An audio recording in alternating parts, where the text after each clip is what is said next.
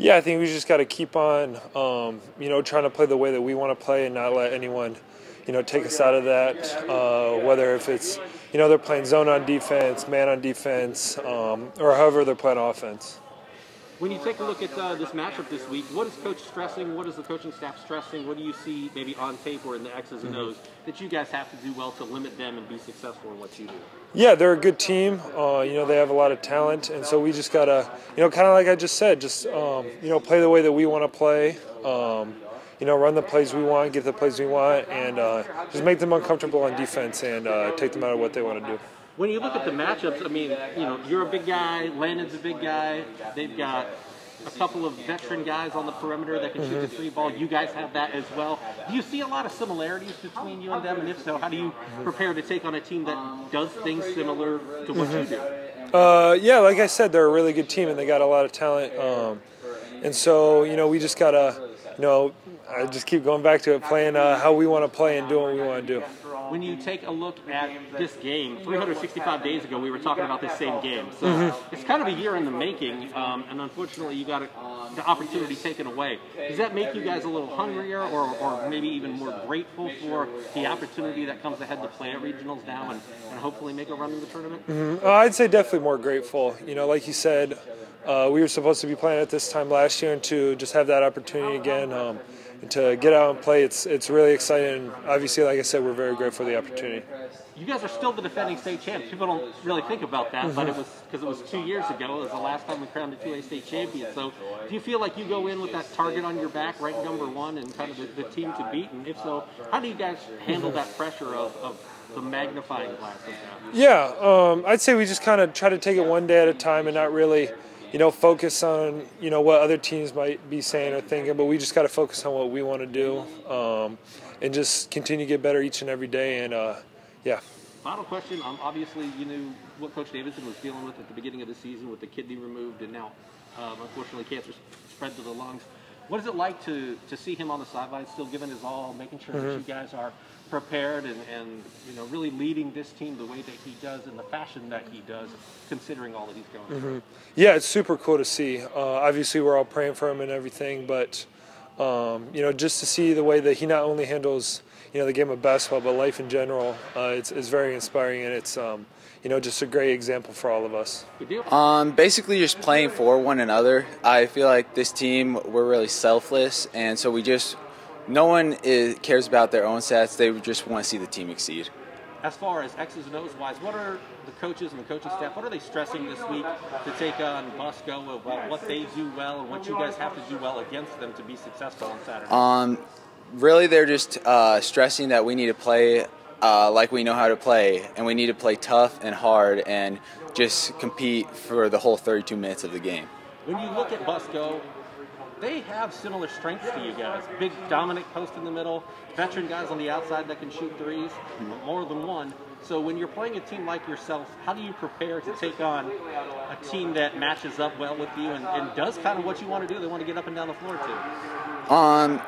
We look forward to that matchup, and we look forward to our best players going against their best players, and just we know their strengths, so we scout them, make sure our defensive schemes are ready for them, and that's basically it.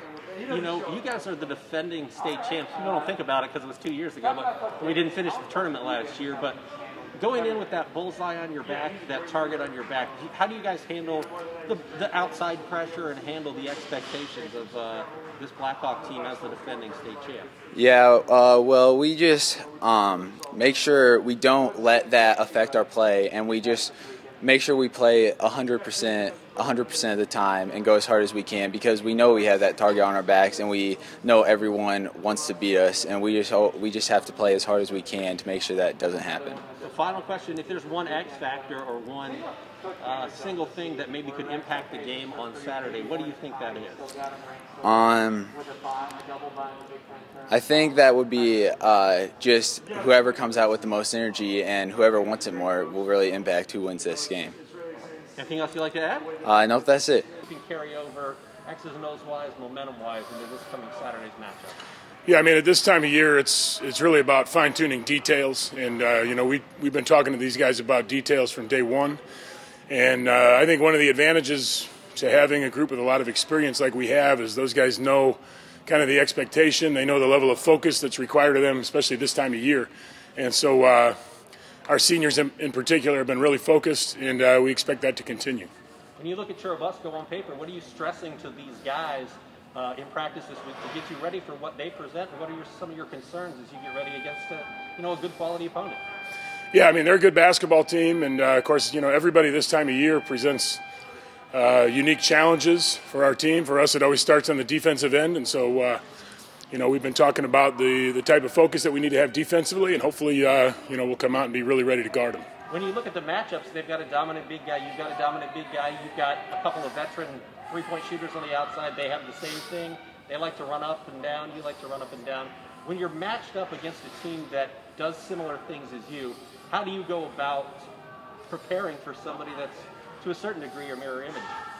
Yeah, I mean, I think that's part of the reason why we play the schedule that we do, because we've seen a lot of teams like that this year who have an inside presence and also have good guard play. And so I think those are the types of teams we've played all year. And so, hopefully defensively we'll be ready to answer the bell, and then that translates to offense. What has it meant to see all the support that you've personally gotten from the area? I know I saw before the Wayne New Haven game the stuff with the sneakers and the picture and everything. Just gestures like that, what does that mean to you? Well, it's been amazing, the outpouring of love and support that my family has felt and experienced, and it's a very humbling thing. But obviously, it helps, when you're in a fight, to know that you got people in your corner. I think that makes a big difference. What's like a typical week like for you in regard to that? Well, I just had a biopsy on Monday, so we're still waiting for the results from that. I have a virtual appointment tomorrow where we should get the results. They're starting me on a chemotherapy pill starting hopefully today. It's supposed to arrive at my house today. Minimal side effects to the medication, and so we're just praying that this medication takes effect and is able to combat the tumors. How much of a relief is it, though, to come out and coach these guys and see these guys and maybe get your mind off something like that? And how much does it help you to have something like this? Yeah, it absolutely does. And, Blackhawk Christian is like a big family, and it's been that way for us from day one when we got here 8 years ago, and they've just welcomed us with open arms. And the basketball program in particular, we really have a family atmosphere. And so, the basketball court has always been kind of a refuge and just an opportunity to come out here and put some other stuff to the side, even if it's just for a couple of hours. And so, the support of the guys on our team has just been fantastic. I think getting a little bit back into the basketball side of things, this is where everything stopped last year. How good does it feel to get back to this point and be able to kind of continue where you left off, where it doesn't just have that sense of unfinished business? Yeah, it's kind of a surreal feeling. I mean, to imagine that was a year ago that we were sitting here and, waiting for regionals on Saturday when they pulled the plug. And so obviously it's very rewarding to have the opportunity on Saturday. I mean, I think our guys are ready to just embrace that opportunity and make the most of it.